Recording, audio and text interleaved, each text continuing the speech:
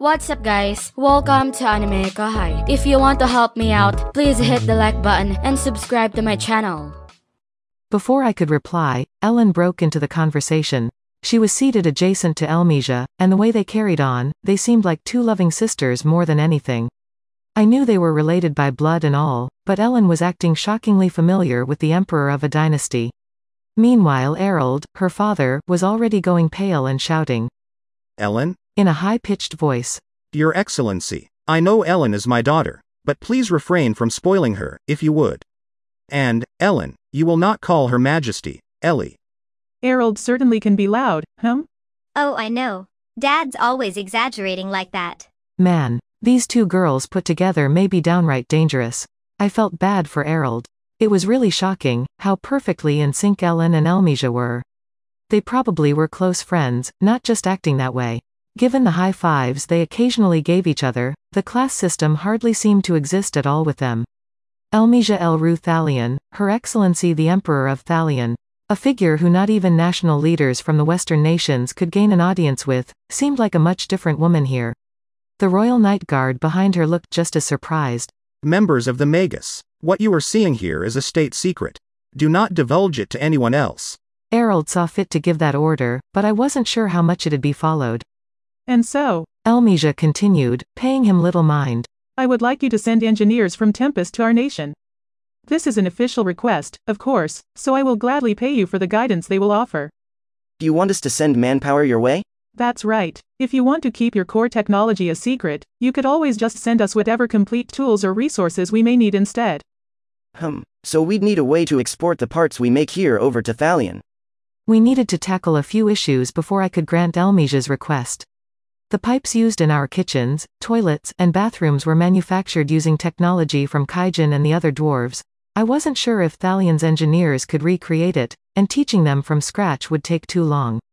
Instead, it'd be much easier to just manufacture the needed parts here and send them over to Thalion. And while you're at it, perhaps you could transport them via that Tron system you were talking about? I can provide the funding, so I hope you can begin developing that at once. It was like she was reading my mind. Gazel had a mind-reading skill or two, I knew, but was that the case for Elmesia as well? It didn't seem that way to me, but I'd better keep my guard up.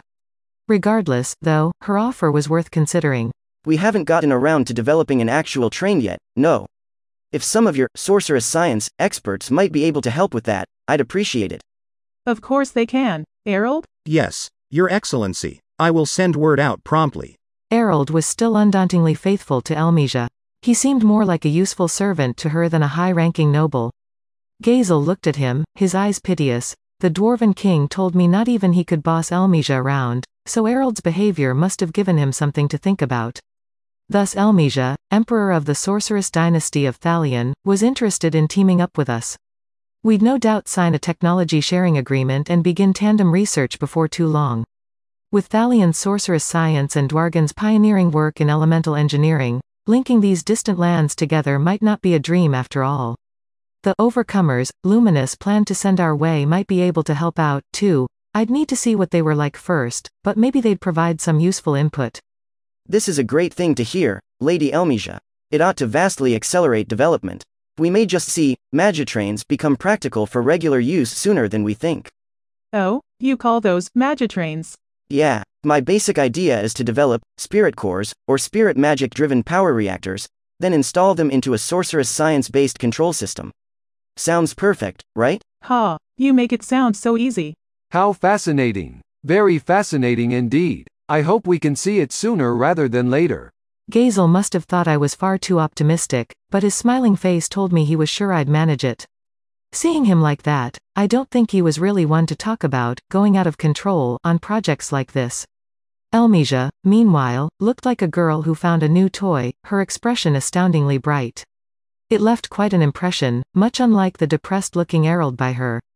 This definitely would accelerate development, for sure. Alright, in that case, we'll start by laying down rails to Thalion first. We can do that alongside our highway construction, so that'll save us some time. If we were leading the project, it'd be easy to make sure it was all unified under the same standards. Completing the rail network first shouldn't be an issue, I thought, but... Wait, Sir Benimaru suggested the concept of a tunnel to me at our meeting. Will you be needing one of those in the future? The question came from Momiji, an unexpected participant. If she was asking whether tunnels would be necessary, was she saying Thalion was open to us blasting one into their mountains? If possible, I would like to open one in the future. Our first order of business is building a rail nexus in Bloomend. From there, we'll go through the Kingdom of Farminus and connect to the western entrance into Dwargon. Meanwhile, we plan to lay track south of Bloomend as well, eventually winding up in Thalion. If we try to go through the western nations, we'd get tied up acquiring land use rights and such. In other words, if we detour the track around the mountains, it'll lead to huge losses. At the same time, though, we don't want to force you into anything you don't want to do. I understand. I will trust in you, Sir Rimuru. If you can guarantee that it will not affect our mountains, I am willing to give you permission to build this tunnel. For real? Yes. For real. But as a personal request, I hope you will enlist Sir Benimaru to overlook this. Momiji's cheeks reddened as she spoke. I didn't need her to finish the thought. Benimaru. Wait a second, are you trying to sell me off, Sir Rimuru? Don't make it sound like that. Geld's in the middle of a big job, too, you know. We'll need someone good at leading people, and you're the best guy we have. Geld nodded at me. Benimaru, meanwhile, looked like I was driving him up the wall. I'm afraid it's just not possible. I don't know anything about construction. No, I bet not. Ah yes, it may not be possible, huh? And here I thought I could sacrifice Benimaru and get this whole thing wrapped up fast. Things never quite work out like that, I suppose. I didn't want Benimaru out of town for that long anyway, so this idea was a stretch from the start. Well, sorry, but Benimaru's my right-hand man here. Perhaps he could join me during my regular visits to inspect our progress, but... Oh, that's fine, too. As long as he will visit our homelands when you do. Momiji was all smiles, and judging by Hakuro's triumphant chuckle, I suppose that compromise was acceptable from the start. Are you giving in yet, Benimaru? I am not, but if you need a bodyguard during your inspections, I will accept that position. He shrugged. That was as much as he was willing to give. But it still made Momiji happy, and I wasn't going to force any more out of him. The rest, you could say, is up to them. I'd just reap the profits. So, Lady Momiji? Just Momiji is fine, Sir Rimuru. Hakuro nodded at me as well, not minding the informality. In that case, Momiji, I'd like to conduct some surveying work to see if a tunnel is possible. Is that all right with you? Yes. Feel free to carefully inspect the range for any potential issues. And if we didn't find any, that meant we could start digging. With the Tengu rapidly softening their stance against us, it looked like construction would go far more smoothly than I thought. Good. Next time I'm over, I'll be sure to say hello to Kaide, Momiji's mother, and I'll make sure Hakuro is with us. So, Lady Elmisia, if we have your permission to perform similar surveying and excavation work within Thalion's borders? You may have any permission you like. Errol, please make the arrangements. Elmisia so readily passed off responsibility to other people, truly, a living ideal for me to follow. Yes, Your Excellency, Sir Rimuru, I will prepare the necessary permits. However, when construction work begins within Thalion, I request that workers from our nation be brought in for the project. Errol was looking more bedraggled by the minute. Working under such a free-spirited emperor would turn anyone into a gifted servant. But he never forgot to add his own conditions, making sure each of his bullet points was fulfilled. If we handled all construction, that might make things harder for him, I suppose, but I had no objection, so I accepted the offer. And with a promise to help out if we ran into trouble along the way, we wrapped up the conversation. This had started as a review meeting, but now we were rapidly deciding on a variety of important issues. That's because, thanks to the political leaders in the hall, we were cutting through an astonishing amount of bureaucratic red tape all at once. Though, really, it was mostly Elmisia's doing. In the midst of this, Yam, who had been silent so far, spoke up. Hey, pal, Sir Rimuru.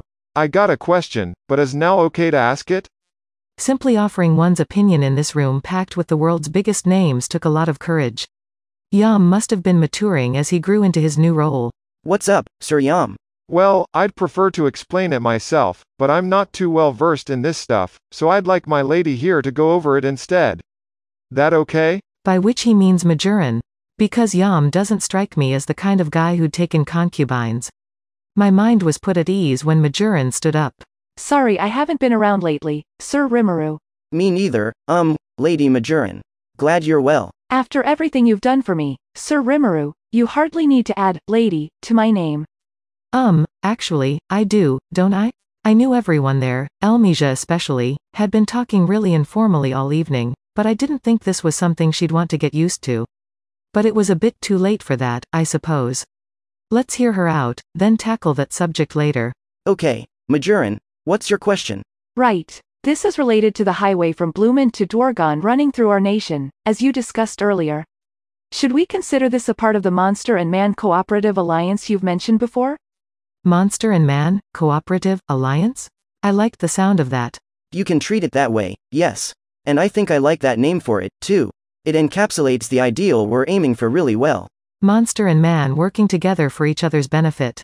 The term monster covered a diverse spectrum, of course, including some species better termed demi-humans. But regardless, that was the exact ideal I had in mind. In the center of this alliance was our nation, Tempest.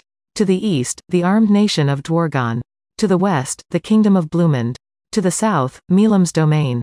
This alone was a vast alliance of monsters, and to that we could add the human side, centered around Bloomend and including Farminus up north and Thalion down south, an expansive amount of human-controlled land. Plus, Bloomend was our interface to the western nations and the people who lived there. If these diverse lands could join hands and form a true team, then I thought the Monster and Man Cooperative Alliance was a fine name for it. Thank you very much. Now, my question. In order to realize this ideal, our nation is willing to cooperate with you as much as we possibly can. Luckily, Diablo has convinced our noble ranks to join our side, and they are now very submissive, cooperative with us, so I think they will listen to anything we tell them. Thus, as one of the first steps our fledgling nation takes, we are thinking of launching a new national-level project to help support you. Basically, her question was what kind of project they should launch. That's it for this video, guys. Thank you for always watching my videos and supporting my channel. Shout out to Nightgazer, William Yancey, Rimuru Tempest, Mark Manello, CJ Pabra, Rajat Taways, Mr. KV Man, Heinrich Padron, Impada 115, and last but not the least, shout out to Ender Squad 360. I'll see you guys in the next video.